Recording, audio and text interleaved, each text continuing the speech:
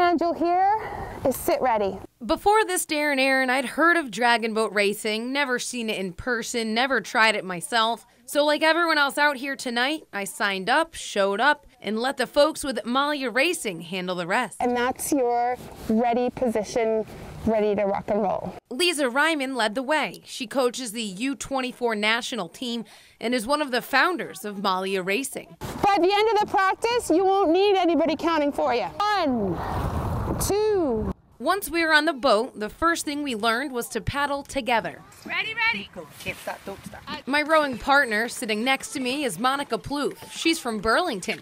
Since we had the front seat, we'd be the pacers. The rest of the boat followed our lead. So basically, if the group was out of sync, it was on us. I don't always do well with directions.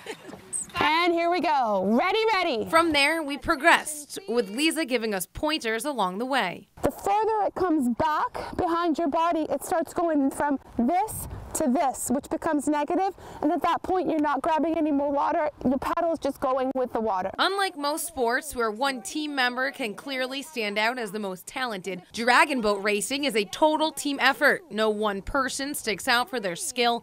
It's about being together, working as a unit to drive that boat forward. By the end of our lesson, we were very much more in sync. We even did a 200-meter race, which takes about a minute. Harder, 2, 3, 4. And if you ask me, we smoked the imaginary competition.